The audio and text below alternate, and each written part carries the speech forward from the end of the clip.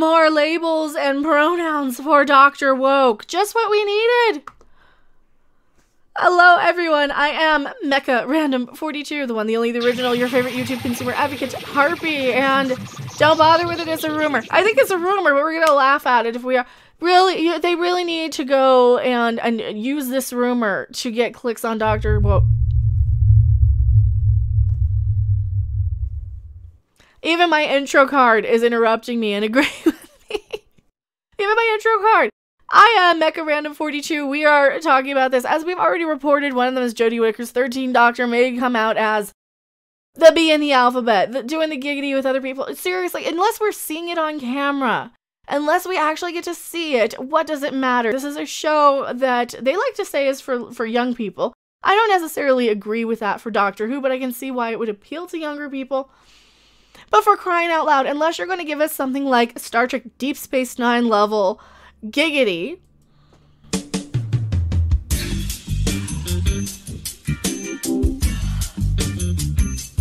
then I don't think this is even worth our time as an article.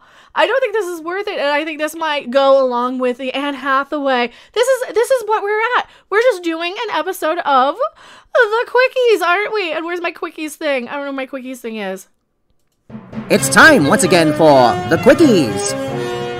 From Star Trek to superheroes, SJW meltdowns, entertainment, cancel culture fails, and more. I love the reading, because the reading and the weighing is kind of what makes life worth living anymore. So they want to use people for their labels again in more Dr. Woke, like we didn't already know, like we couldn't already tell. And not only that, it's just a rumor anyway. Who the hell cares?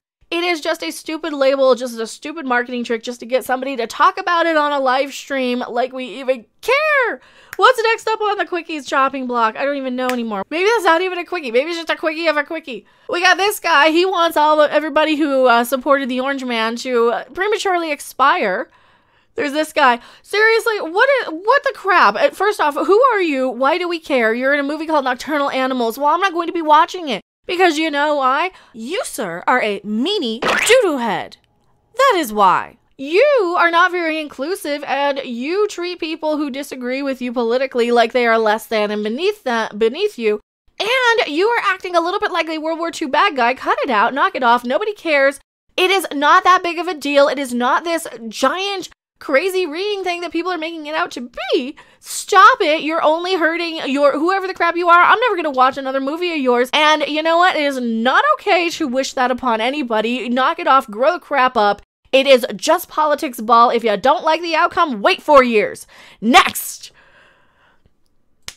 Anne Hathaway. Anne Hathaway. This is another one. So people are having this giant outrage about this Witches remake. First off, why are you remaking something that people clearly have an attachment to? If enough people had an attachment to this movie in the first place to go around and be upset with any of this stuff, why would you even remake it? Oh yeah, they don't have anything else they can do. They are just out there trying to milk and grift and squeeze every last dollar from every consumer based on your nostalgia dollars. And now, what's the complaint? Anne Hathaway has to issue an apology to the limb-different audiences following a backlash towards a three-finger character design in the HBO remake of The Witches. She didn't make that design. She didn't design it. Why don't you have some producer, some production designer? This is another remake. Remakes deserve backlash. Anne Hathaway has issued an apology for her depiction of a character in the HBO remake of The Witches following a wave of backlash from limb-different individuals who took offense to the character's three-finger design. Guess what? She didn't design it. She showed up, she read the lines, she put on a costume, she entertained you. What's the point? Why do you gotta go after her? I don't know. Why would she have to apologize? A remake of the 1990 film by Nicholas Roeg, I don't know how to pronounce that, and Jim Henson itself is based on Roald Dahl's 1983 book of the same name. The Witches follows a young boy and his grandmother as they attempt to stop a group of child-hating witches after accidentally discovering the witches' plan to transform the world's children into mice. You know, why would they stop that? I wonder. In the remake, Hathaway's version of the Grand High Witch is depicted with hands bearing only 3 fingers apiece, similar to the real-world congenital disorder. Well, similar to. All right, ectrodactyly.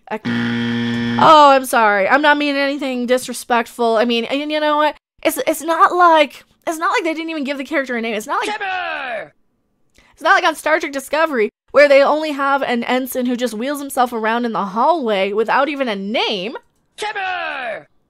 And it's not like this character is only being used for the tokenism just to represent that. This is a real fleshed out character. This is a character that has some sort, I'm assuming, and I haven't watched it, and I didn't watch the original. No, I'm not going to. What am I supposed to be mad about? Why am I mad by this? It's fiction. Yeah, it's fiction, for crying out loud. They designed this as what? What else can they do to shock people? What was the original one? Didn't she peel her face off? Didn't I see some clip of that? She peeled her face off. Let's see. An illustration guide to how to recognize a witch, published by the original book, describes the various horrific traits seen amongst witches, particularly noting that the witches had claws hidden by gloves. So it's in the freaking thing. So they gave her something, instead of 5 fingers, they gave her 3, and people went re and wah. It wasn't a shot at you. I'm going to guarantee you that this was not an attempt to make you feel bad personally. This was not anything against you. This was a character design made out of poetic license on the description based on the book, it looks like. I don't understand what the problem is. I really, really don't. Not only that, why is Anne Hathaway apologizing? She didn't write the character. She didn't design the character. However, following the film's premiere on October 22nd, the film found itself under fire from advocates for the stable community. You know what? Go after Star Trek. Go after Star Trek, because this poor ensign is left to roll himself around in the hallways forever. He can't even get on and off the ship because the transporter pad has stairs. Baby Yoda only has 3 fingers. Well, he's an alien. What does Anne Hathaway have to apologize for, though? She had nothing to do with it. She came in, said the lines. She didn't create the character. She didn't change the character. She didn't do any of that. Maybe go to Roald Dahl. Can they go and, oh, did they cancel him? Let me guess, he's already dead, so they can't cancel him. It is meant to describe witches. It is not meant to describe human people. Are witches even human? Are they even human beings in this one? Are they designed to be like these sort of mythical fantasy characters like a witch or a warlock or a goblin or an elf or a troll?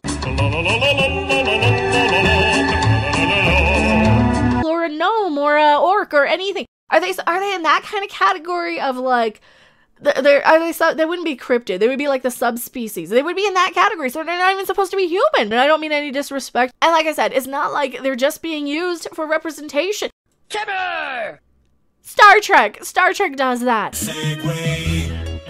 And we all know that Johnny Depp was, prematurely exiting the Fantastic Beasts thing. Coincidentally, a couple of days after he lost his case with his ex, which we can't really name, or else they get really, really mad about that.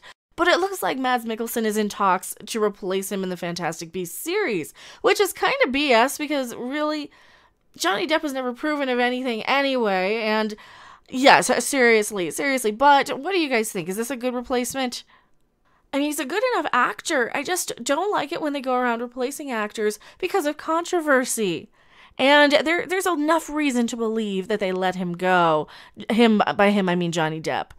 What's next on the Quickie chopping block? Oh, yes. Proud to have published this season's most discussed console review bonus. It seems to have pissed off the right people. We already talked about the woman who's afraid of the bumps in the Xbox console. I'm not going to sit through a 500-page article about somebody reeing and weighing because they can't be bothered to actually review their free console. They're going to go and poke fun at the gaming community for their rees and their whans. And if you think for 1 second that your little clickbait, ragebait crap is something that your consumer base wants, do you think that this is going to keep your site going? Do you really, really think that this is something that people are going to actually sit there? Because no, we wouldn't even click Kotaku if it weren't for these ragebait, clickbait, grifting articles. Here's the thing. If you're going to tease us with this, oh, I'm pissing off all the right people, I don't know, maybe make it a little easier to find. Maybe make it so I don't have to scroll through pages and pages and pages and pages. Because guess what? Your articles aren't even that interesting, right? If I'm supposed to be rage baited, maybe, I don't know, give me a headline that I can latch onto. Something where I'm not just sitting here scrolling through the damn thing, not even wanting to read it because it's so long. And that's the other problem too. And I'm not complaining that it's a long article. I'm just complaining that you're basically clickbaiting me here. You're clickbaiting me on Twitter with this assessment. So you're clickbaiting me on Twitter that I'm supposed to be upset by something, but I can't even find what I'm supposed to be upset by. Seriously, I can't even find what I'm supposed to be upset by. What do the comments say? Yep, I already read about my reviews of the product and the state of the world politics, the best part of the review. So he's clickbaiting about the state of the world politics, and I can't even find it. Oh, here we go. As I'm writing this, it's politics, blah, blah, blah, blah, blah, blah, blah. We don't care. You know what? You know the only thing I care about this season with Politicsball? True and international effort to pressure. Today's secret word is... True and international effort to pressure. Now, you all remember what to do whenever anyone says the secret word, right? Right! For the rest of the day, whenever anyone says the secret word, scream real loud! True and international effort to pressure. True and international effort to pressure. True and international effort to pressure. True and international effort to pressure.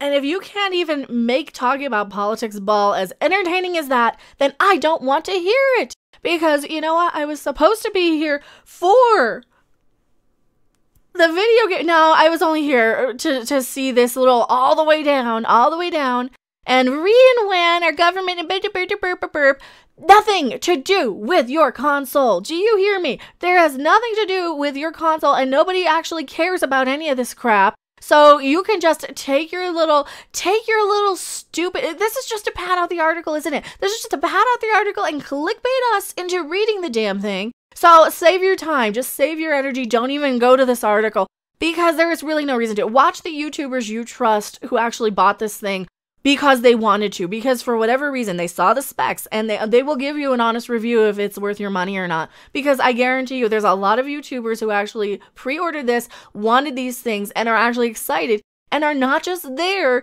to shove their politics and their shit into any of this. And when I meme something like True and international effort to pressure, that does not mean it's an endorsement for one side versus the other. It is just a hilarious word that I thought was kind of funny, especially when we're dealing with all the ringing, screaming Karens, and I really want this controller. Man, would I love this controller.